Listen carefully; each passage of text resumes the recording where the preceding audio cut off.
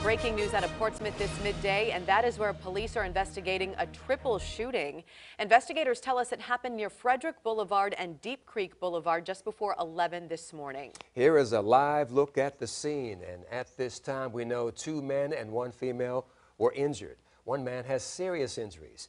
This is normally a very busy intersection in Portsmouth, and as you can see, police have pretty much closed it off.